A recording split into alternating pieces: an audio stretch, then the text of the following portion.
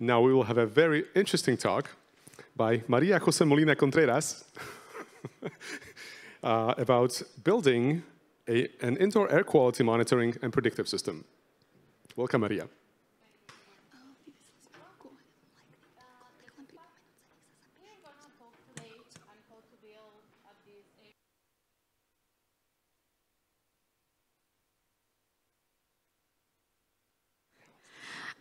Now? Yeah, awesome. But before to start, I would like to know how many of you are interested in do-it-yourself projects? Oh, 90% of the people. Nice. What about data science? A bit less, but yeah, awesome. Data analytics, sensors data. What about sensors? IoT. Okay, awesome. I think that we are going to cover all of these topics today, and I hope that you are going to enjoy about that. Well, who I am. My name is Maria Jose. As was mentioned before, I have a background in molecular biology. I work as a data scientist, and in my free time, I enjoy doing all these kind of projects, mixing all the topics that I love in tech using Python. And this is one of those projects. And how this start, right? It's like how one day I start asking myself or wondering why should do that. With the pandemic situation, my life, everyone's life changed. But at the beginning, I was working in an office, going every day, having an active life, and then suddenly I was working from home, no activity, and at some point, someday I start to feel kind of very sleepy, really tired, headache, and I could not understand what was going on. At the beginning, I thought, well, the stress, the situation, meetings, and these kind of things, until one day, in one of those moments, I opened my windows, and I stayed there for 15 minutes just thinking of, life, and suddenly, I started feeling better. And at the beginning, I thought, it was because I was complaining and relaxed and that. But no, I can tell you that was not that the reason, because once another day happened again, I opened again my window, and I start to feel better. And I start to think that something was not okay at my apartment. And I start doing some research. I started looking in publications, in different resources, what could contribute to the air quality in indoors. And then I found a lot of resources and a lot of information that I start to analyze. One of them was the number of occupants at home. It's not the same if you are 10 people at home than 2. And then this has some implications of how many windows you need to open or how much time you need to keep your ventilation on or long, etc. Also, have control of humidity and moisture are really important because some organisms like fungus love this high humidity and moisture, and this also has an impact in our health. The way that the ventilation design, in other words, how many windows do you open and how you open your windows? Did you thought at some point or at some moment, how do you open your windows at home? I just recommend that you start thinking about that, or maybe I will motivate you to do it after this talk. Also, the pollutant sources is not the same live in a small city that in a big city or close to a factory.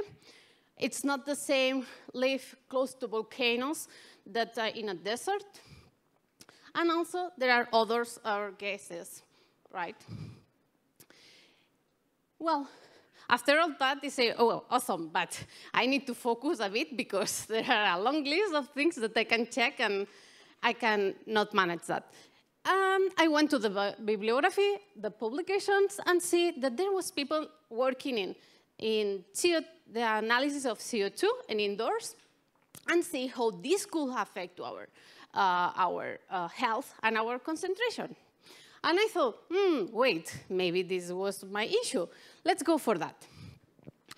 And if you take a look, just a curiosity, the first publication is indicating that maybe, it's suggesting that maybe the levels of CO2 could have an implication of decision-making performance. This means that if you need to have an important meeting, open first your windows, because maybe this could have a better outcome for you. Well, what is about the CO2 ranges and health? I just wanted to share, to give you an overview what, when we talk about air quality, what means. In the y-axis, we have the CO2 part per millions, and then we have the curve with the different evaluations of things that we can see.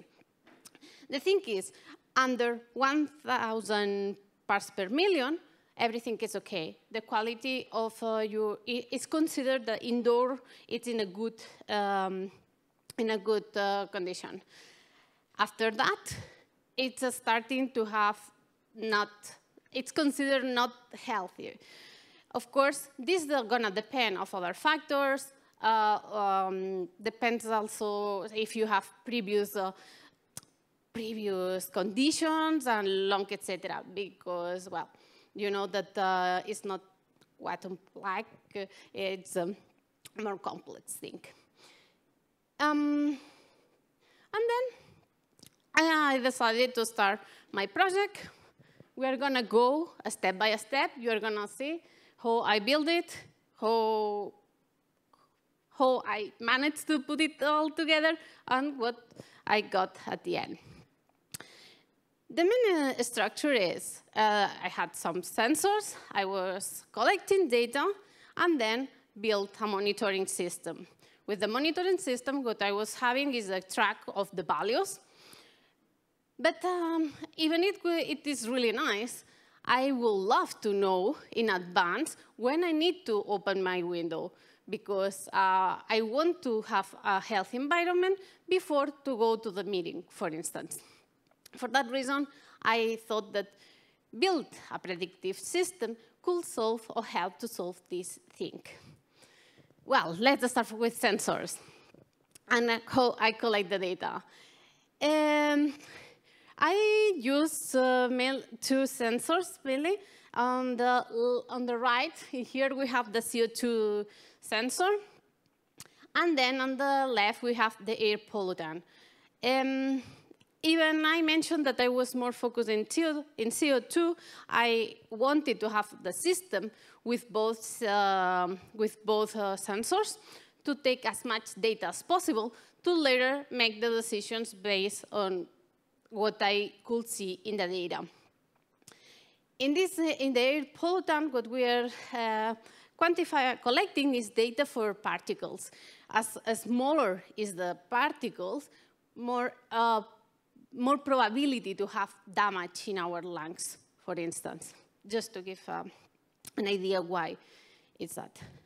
Well, you're going to see that this project was not done by once. It's not only that you arrive and build it and everything is super okay. It's a real project. Then I did try. I kind of failed.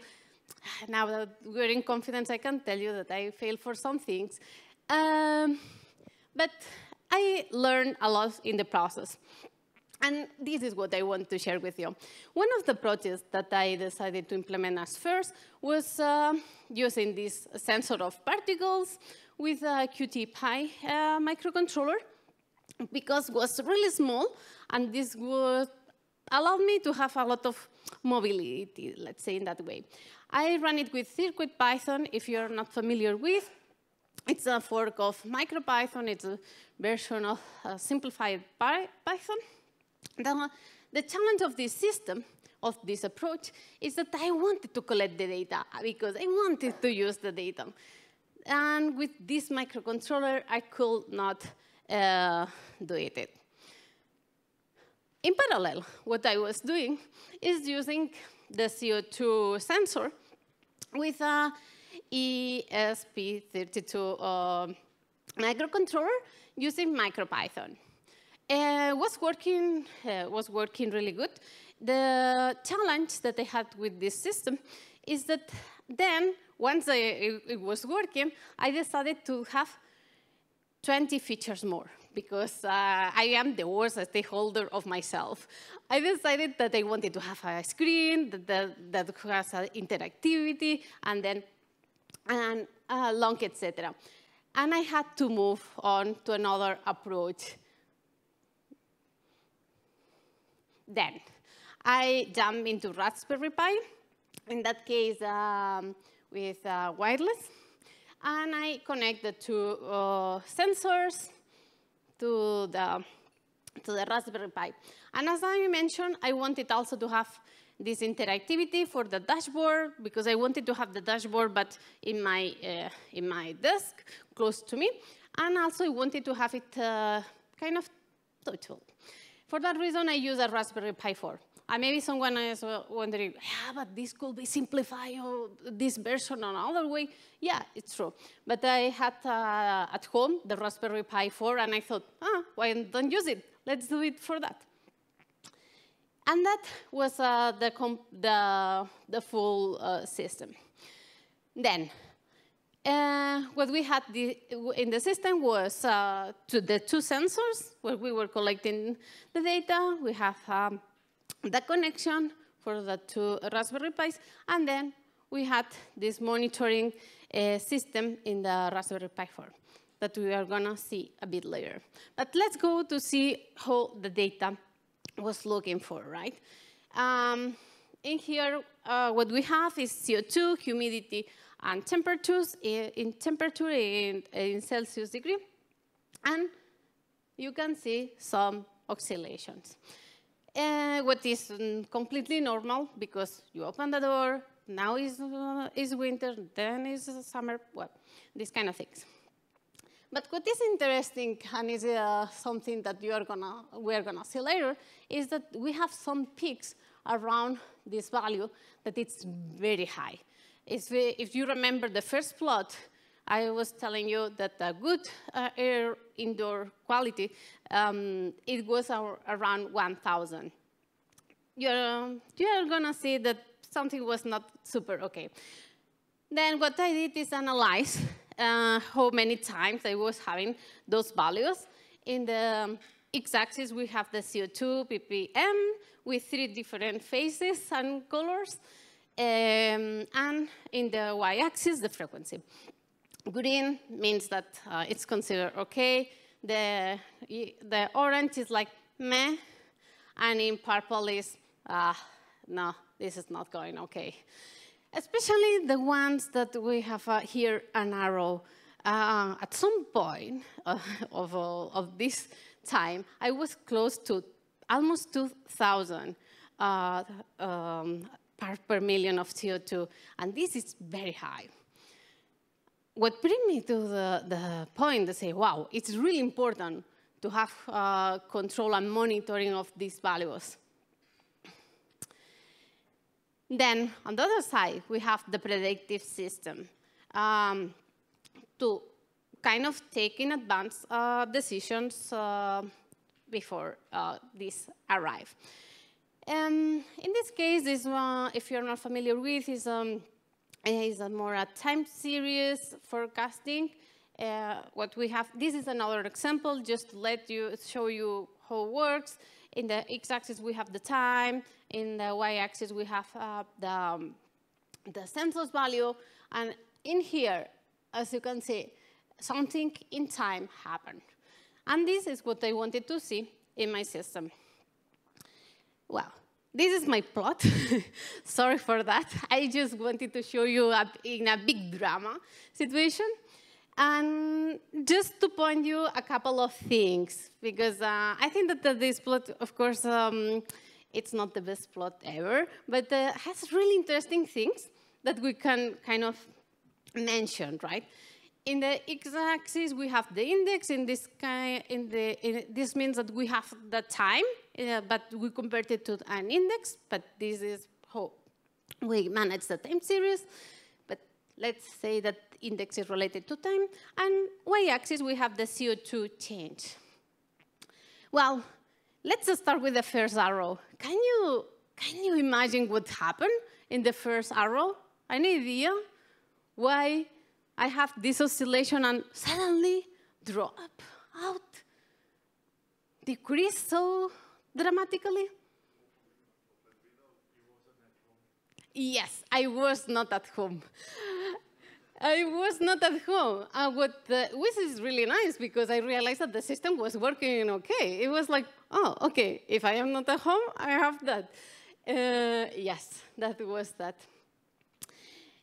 And what about the second arrow? Because the second arrow, we have a decrease, but not at the same level. Any other idea?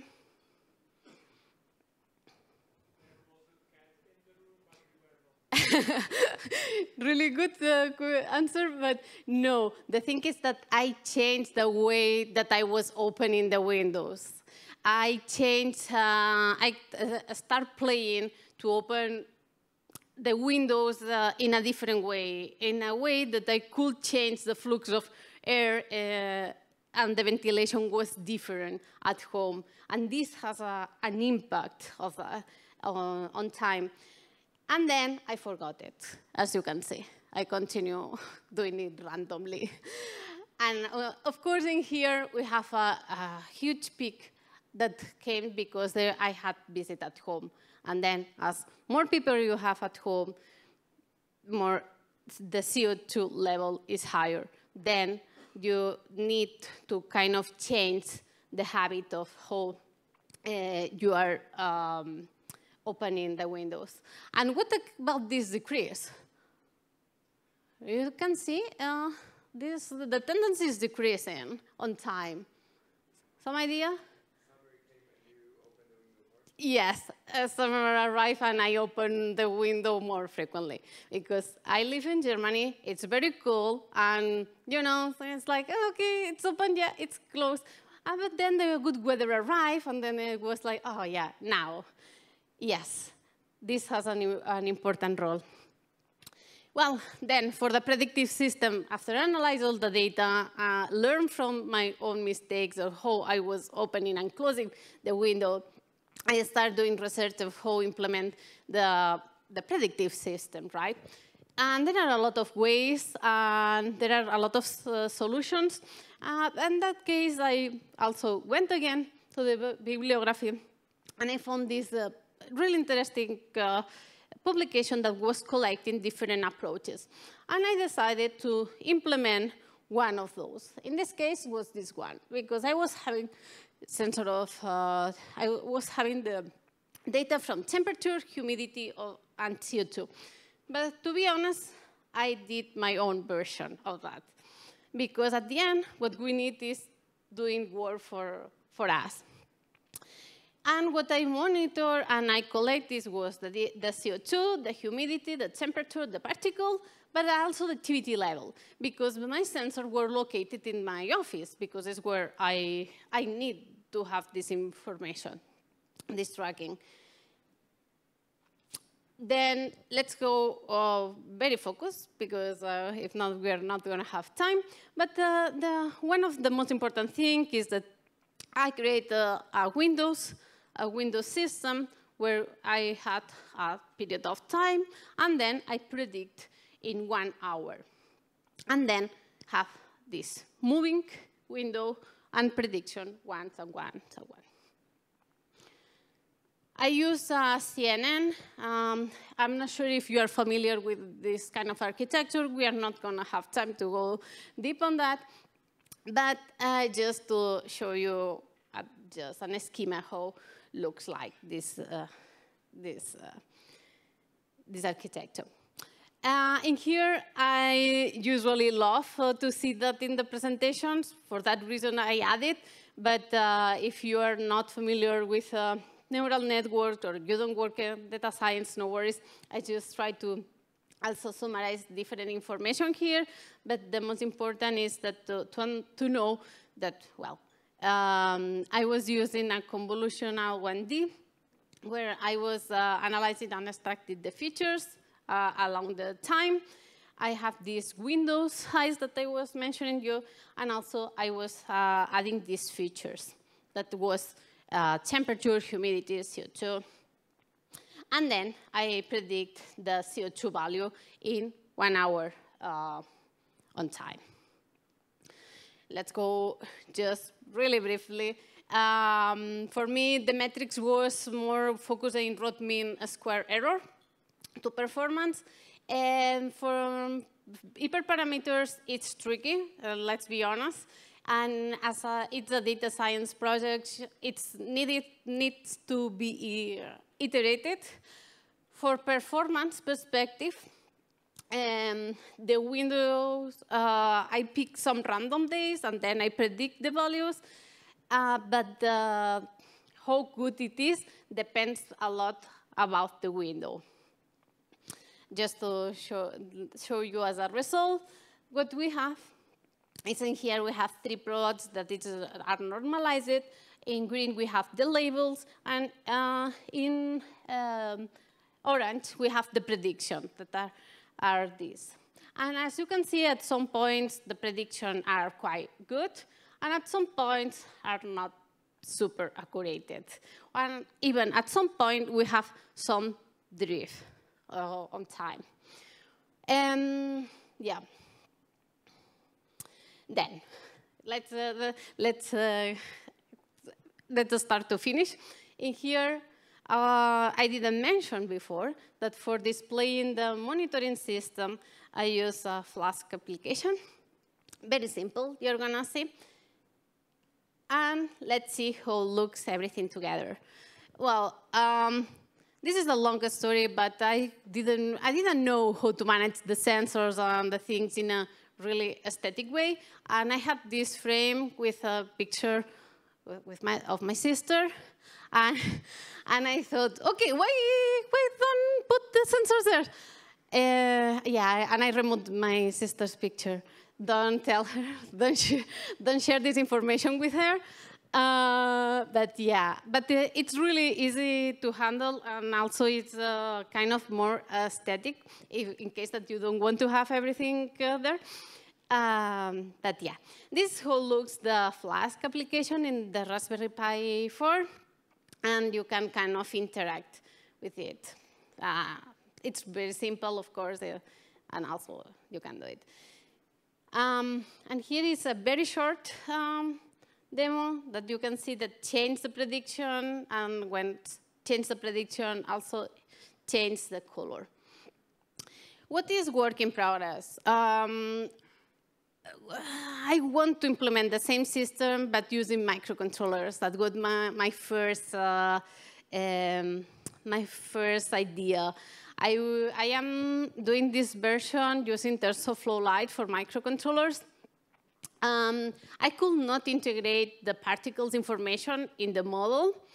This is a longer story, but it's something that I think that I need it, or I am interested. And of course, needs optimization. This is not the final version that I can deploy tomorrow. Well, for home, yes, but not for other things. And yeah, I just would, if you want to be in touch or want to be more, I will be happy to share more info. And at some point, I'm going to also share all the code in the GitHub, and also you can also implement your system with, as I did it. Thank you so much.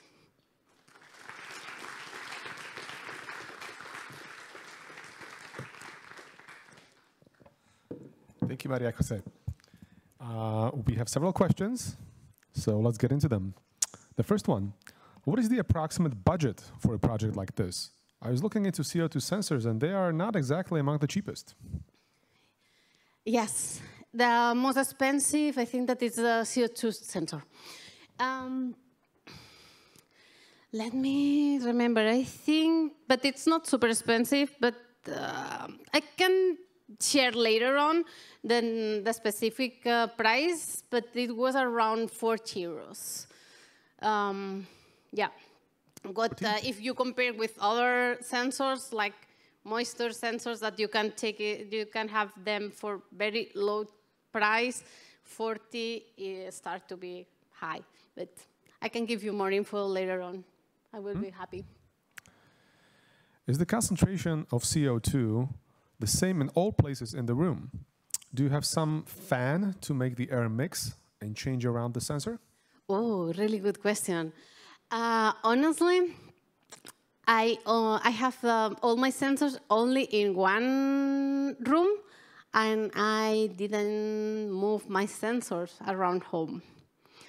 And I don't have an active ventilation system, which means that I only know how is the air quality in my office, to be fair with you. Sounds like an experiment for PyCon 2023. Yeah! What do you recommend for people who want to start with microcontrollers? MicroPython or CircuitPython? This is really good question. And it's, I have several discussions about that. I think that both of them have pros and cons, as everything in life.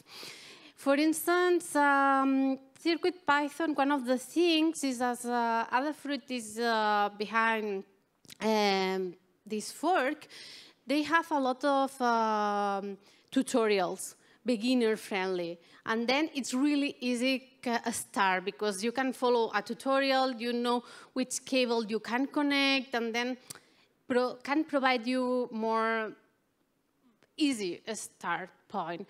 But at the end, I think that depends, because, for instance, here in this conference, there is a workshop about MicroPython. What I was super excited, a bit sad, because I could not be there, because I was in my talk.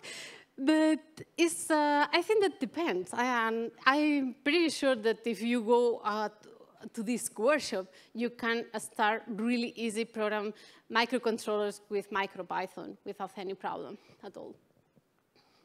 Did you try to measure and mitigate factors other than CO2 in your room, such as humidity or other pollutants? Yeah, there was included in the system. The humidity and the humidity and the temperature were in the system too. The thing is that what was not considered was the pollutants. But yeah, it's future work. How much time did it take you to put it all together? And maybe I'll extend that a little bit.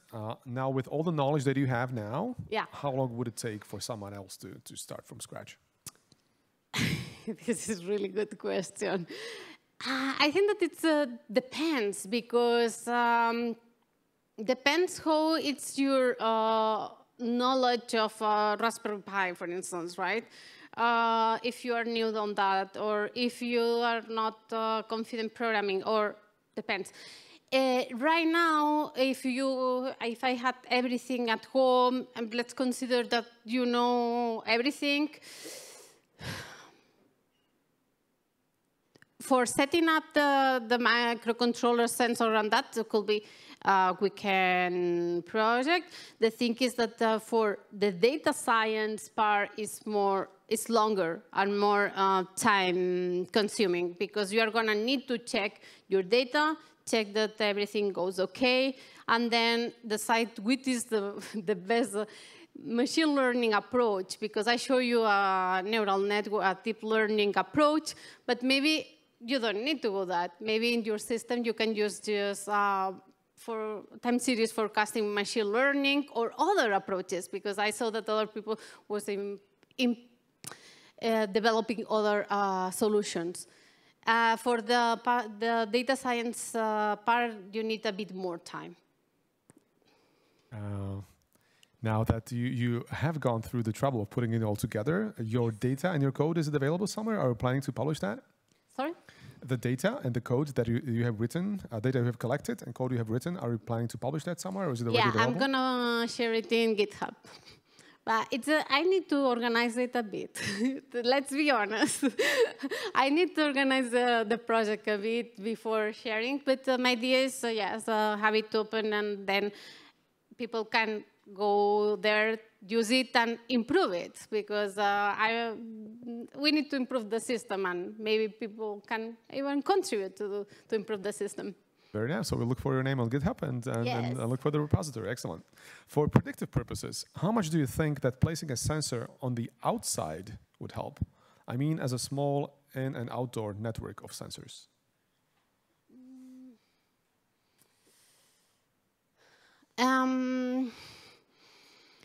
The thing with outdoors, for instance, the sensor that I show you, it's for indoors. Because at the beginning I thought, oh, maybe I can put it indoor, outdoor, and play with that. And this specifically is for indoors. Then I don't have, to be honest, I don't have a lot of knowledge about versions or models of a sensor for outdoors. But I can point to you some manufacturers that are working on and the expertise. Yeah. Another one is not a question, but a comment. There are a.k.a. sensors, and they can talk to the C report. Awesome. What tools do you use for interpolation of missing data, such as when there's a communication error? Oh, really good.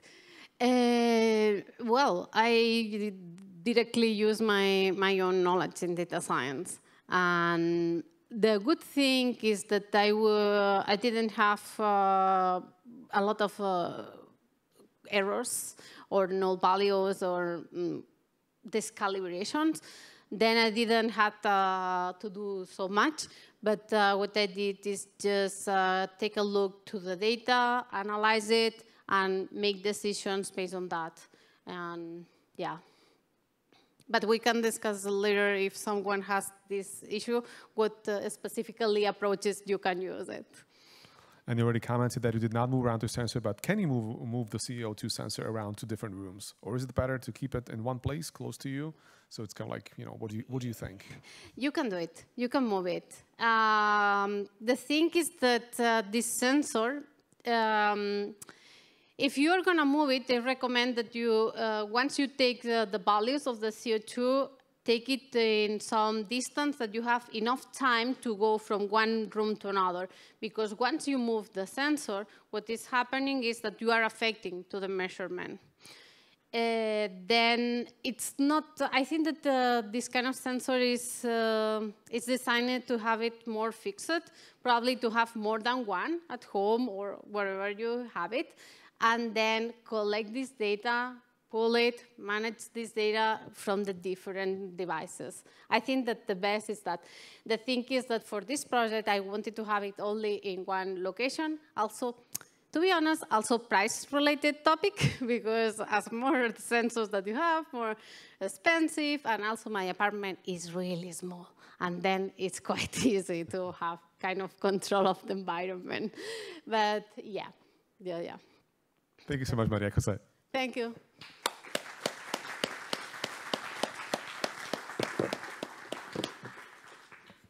Okay, and as Petar Dolak prepares for his talk, which is going to follow now, one announcement to make. There is a sign-up sheet for the Lightning Talks. How many of you went to the Lightning Talks yesterday?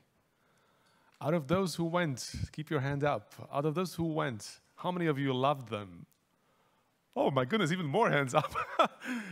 So it looks like they were quite popular, and they're a very popular part of PyCons. So if you would like to give your own lightning talk, as you saw yesterday, it could be anything. It could be making music. It could be how do you properly tie, how do you wind up the cables, or it could be anything really. So you can sign up. The sign up sheet is outside of the Titans room, and yeah. That's something that might be worth checking out. Number two, as you saw here, this was a start of a discussion. So you can go ahead and hack on this project. Now we have some basic ideas how to start with measuring indoor air quality. There are questions about adding an outside sensor. There are questions about moving the sensor around. There were questions about adding other sensors for humidity and other pollutants. So this could be absolutely worth checking out. So This is a great place to get started. You can talk to the speakers, you can talk to each other, brainstorm about ideas, and keep improving on what has been discussed here.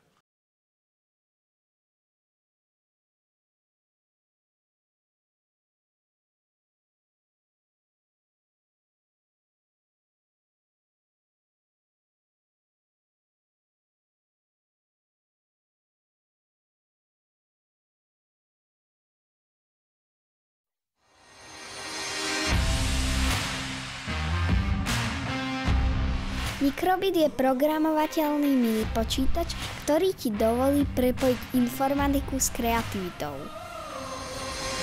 Dá sa programovať veľmi jednoducho a ovládať tak, aby robil presne to, čo chceš. O pár minút sme zvládli rozsvietiť vlastný obrázok na displeji a o chvíľu sme už obrázky diaľkovo prepínali druhým mikrobitom. Mikrobit má v sebe aj super vychytávky, ako sú tlačidlá, senzor pohybu, kompas a teplomer. K mikrobitu ale môžeš pripojiť množstvo ďalších vecí. Tu programujeme, aká animácia sa nám má ukázať na LED pásiku. Ja som na ňom naprogramovala dúhu. Teraz programujeme podľa nôd kohútika Jarabého.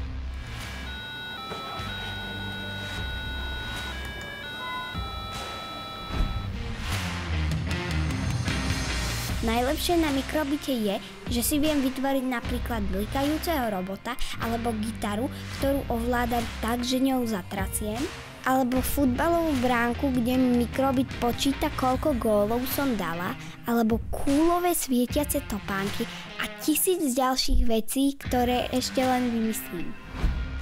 Mikrobit je hračka, ktorú schováš do dlane a vytvoríš z nej čokoľvek. Tak čo s ňou spravíš ty?